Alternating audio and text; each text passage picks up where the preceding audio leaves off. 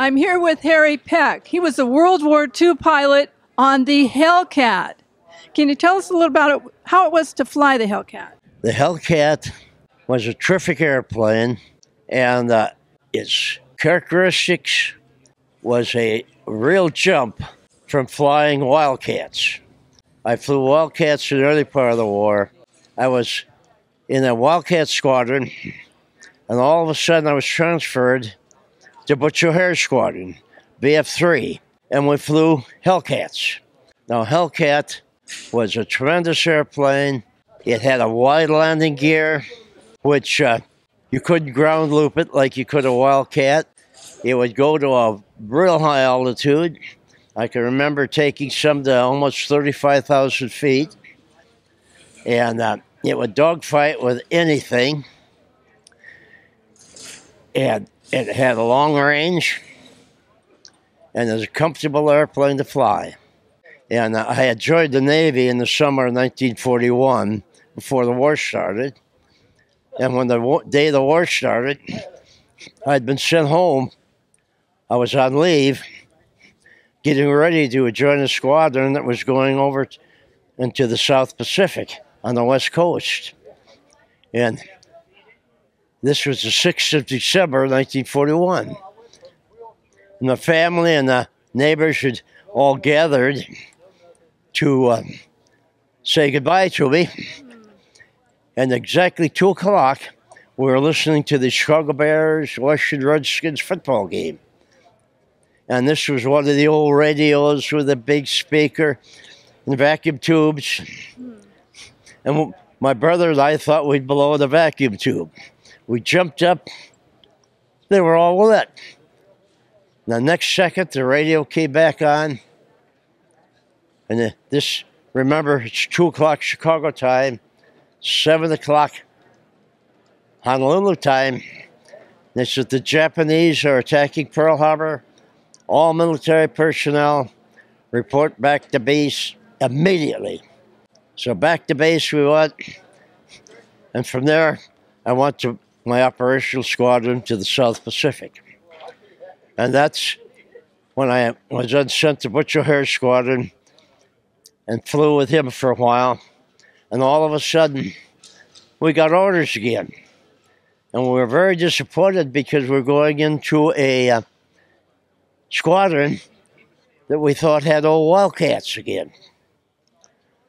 So I reported in, and here it was a FM2, which was a souped-up Wildcat. The old Wildcat used to have a 950 horsepower engine. They had streamlined it, flush riveted it, and it had a 1,450 horsepower paddle blade engine. And it would dogfight right with a zero, because I had quite a few dogfights with flying the FM2. But anyway, after flying the FM2, our squadron then went back over to the South Pacific, and we were engaged in the Marshall Islands. And in the Marshall Islands, I had flown some CAP missions, and they were getting ready to land the troops. So on this day, it was in February, I believe it was February of 44. I was leading a flight on the carrier, a flight of 4. And I was number 1 in the carrier. And we lost some airplanes, some guys. And we had airplanes stored on Majuro. And we picked up one of the airplanes the night before. One of the guys had been ferried in, picked up the airplane, Bob Minnie. And he said on takeoff, he almost ground looped. Something was wrong with his lift wheel. So that night, the mechs jacked it up and spun the wheel, nothing wrong with it. So that was the airplane I had number 1 on the deck that morning. So got ready to take off, and I was in the full power mode and started down the deck. We had 3 carriers, and we're taking off at 10-second intervals. And I was in the 3rd carrier, so I watched the guy on the carrier next to me going down the deck, and all of a sudden he turned 90 degrees, crashed in the catwalk, and blew up. And I thought, oh my gosh, that poor guy.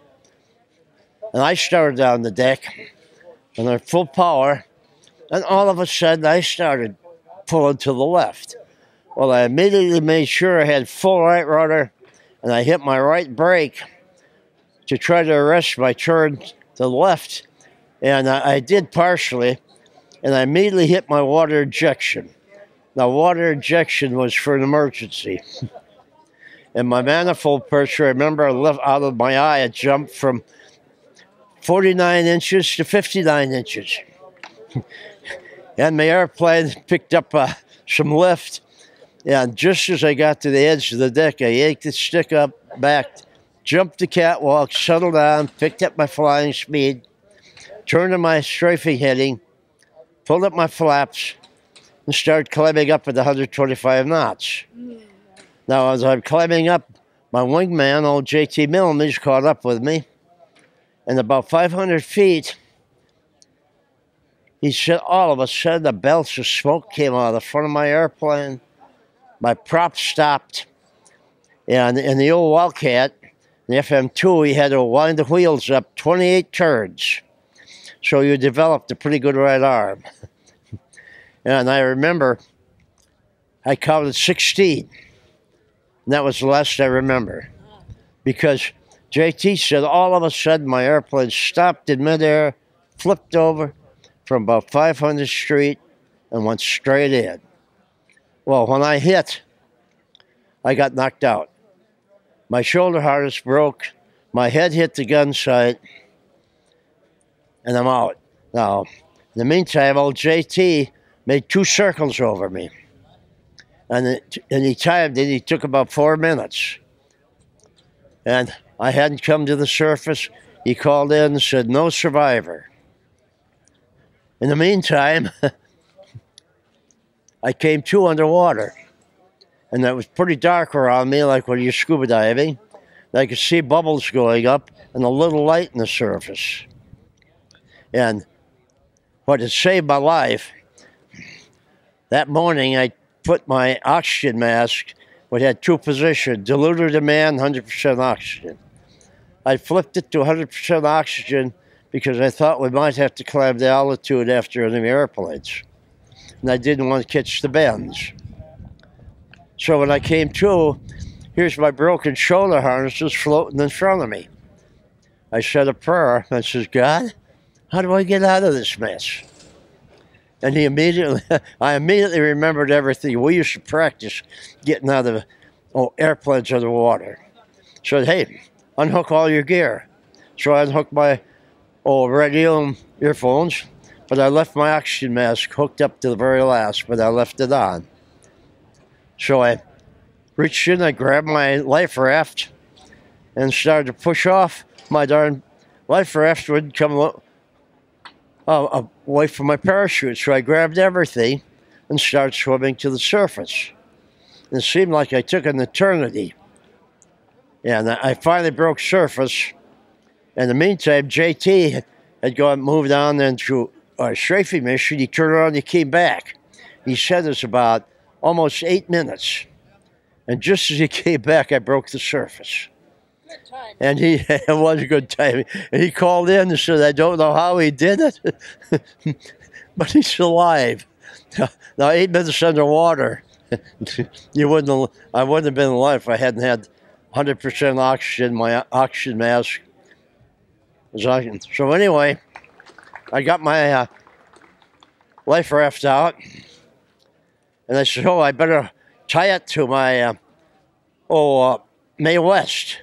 We used to call our life jackets Mae West. You should know why. And so I got a line and tied to my life raft, and I inflated it because I knew if it ever started blowing away from me, I could never catch it swimming.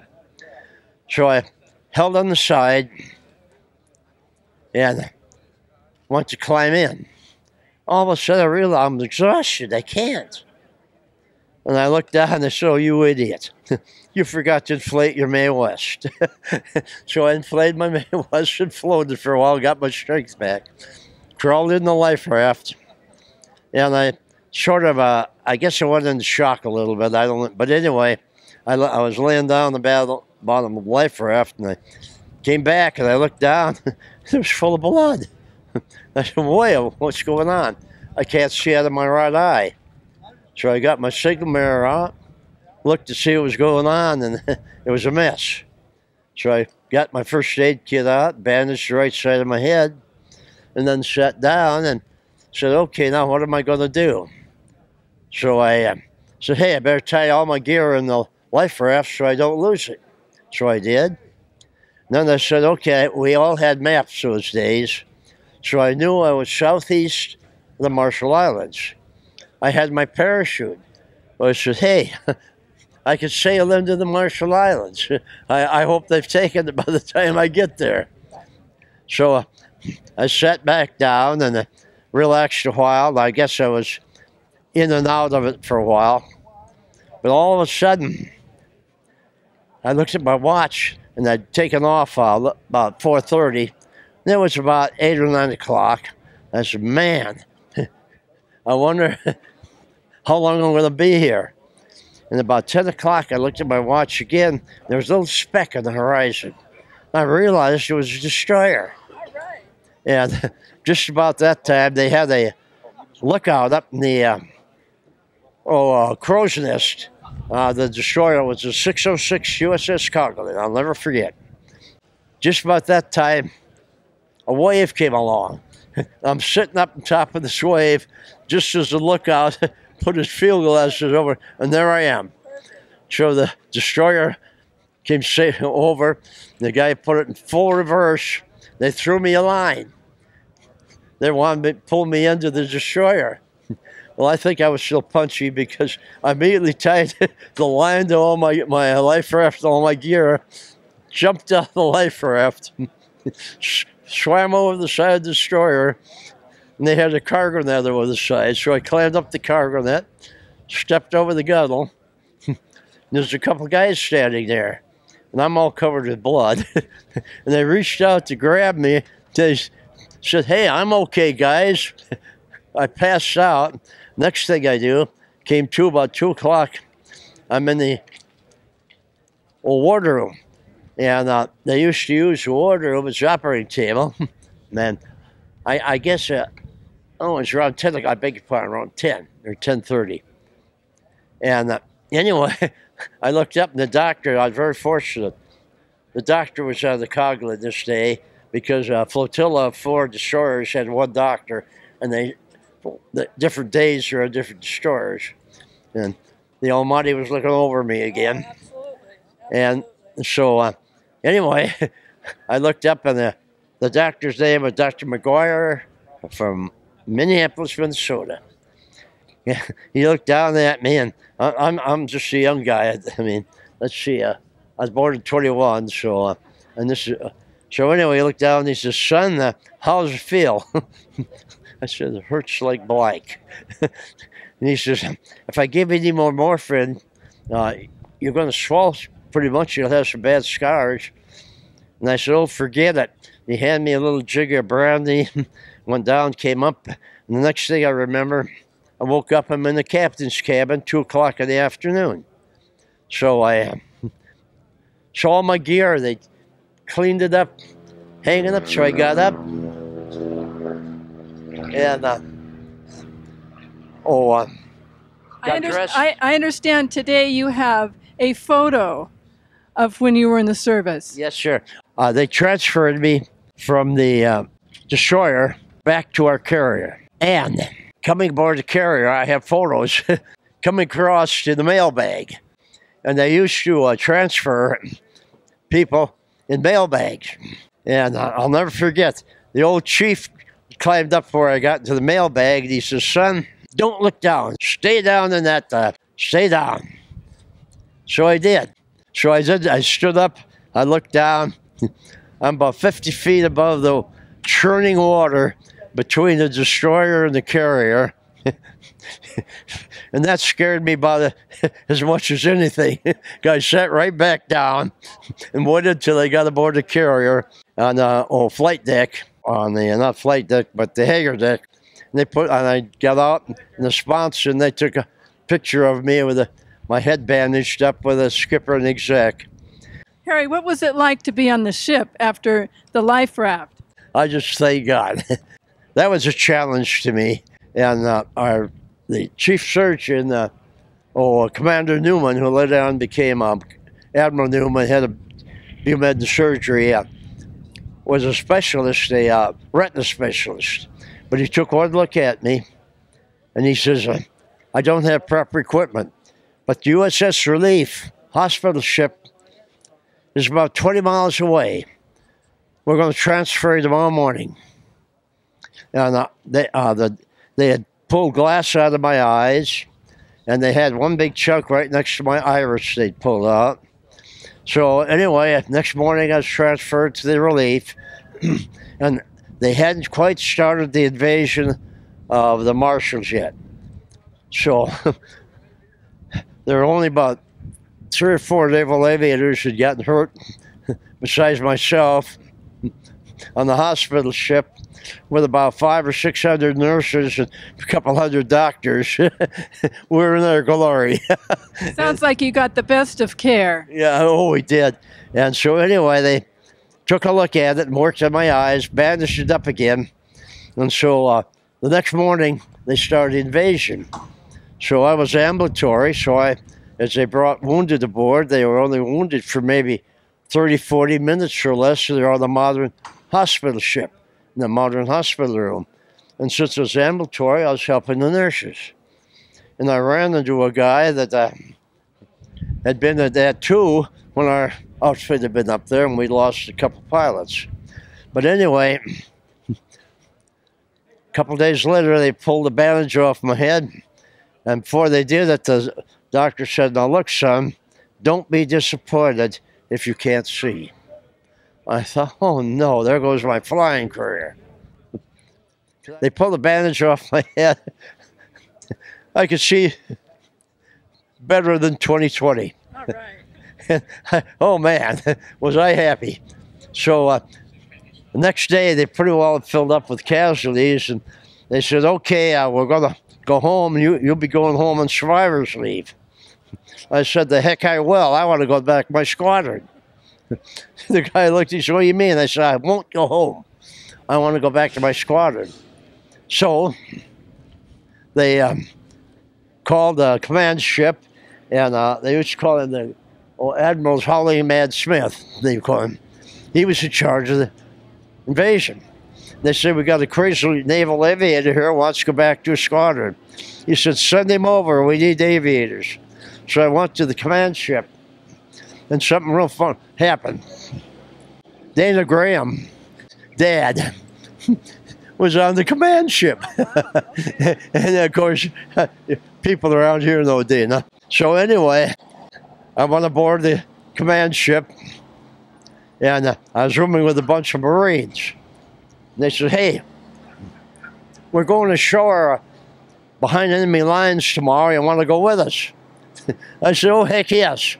And Mike tell you, my dad was an FBI agent. He taught me how to shoot, and I could shoot pretty well. And so, anyway, I checked out a carbine. I had the .45 my dad had for World War I. I got a hard hat. They says, we're leaving a little after 3, before 4, so we get there before dark. Oh, it's still dark. So I got there real early to get in the whaleboat. And about that time, on the blowhorn comes Lieutenant Junior Grade Peck, report to the executive officer immediately. I thought, oh no.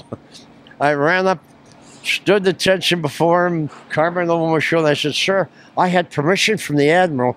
He said, that's been canceled. Your carrier's on the way in to pick you up. So that afternoon, the old Manila Bay came in, picked me up. Then went back to flying combat in the South Pacific for another 8 months. I put in 43 missions. I had a combat with a Jap Tony, which is the Japanese version of the Me-109. I came home, he didn't. And later on, I had something happen that we were flying combat air patrol over the battleships that were shelling Japanese fortifications on New Britain and New Ireland. the islands in Northern Solomons. And all of a sudden, I got a call, bogey. And they sent me out, and that's when I got the Tony. A couple days later, bogey. They gave me a vector to go get him. So I went out. All of a sudden, he was in the cloud. Out of the cloud he came, and I'd sent my wingman up above. So if he came out above, my wingman had him, below I had him. And he was a Lockheed Lodestar. And I thought, oh my gosh, he's an Army Air Corps airplane. So I pulled over and I got the number off of him. And I called it in. The guy says, check him out better. So I said, okay. So I pulled up and got right above the cockpit. And I looked down and I said, whoa. They're not Americans. 2 Japs. And this was a airplane they captured at the start of the war. Well, hey, I pulled back and I immediately looked at the guns. I was waiting for it to start swiveling at me. And I started to pull up and I looked in the back and they opened up the big doors in the back.